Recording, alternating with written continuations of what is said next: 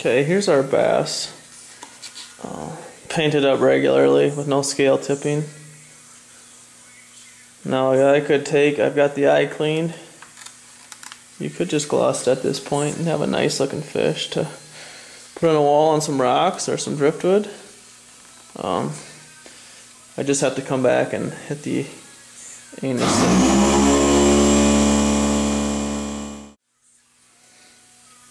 Okay, here we've got our largemouth bass painted.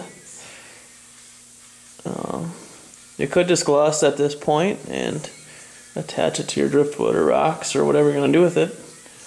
But I'm going to take and scale tip it now. I'm not going to show that on the video, but I'll show you the scale tipping, how much depth that adds when we get to that point. But I'll do that in a separate video because it's kind of advanced and it's really not needed if you're just starting out and just kind of want to learn how to mount and color a fish.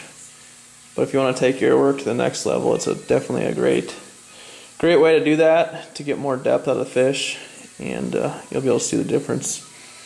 After I get that done, and then I'll hit the anus here with a little bit of color, and we'll gloss it, and I'll show you how to do that when I get the scale tipping done.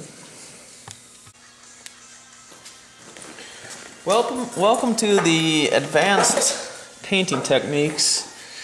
Right now we're going to be talking about scale tipping. I like to use these liquid scales. It's a water-based gold metallic, and I'm using pure gold on this largemouth bass. I'll use this paint and this color on a lot of fish found in the Midwest. They make a lot of different colors that have a nice application. I'll just start with a little bit here.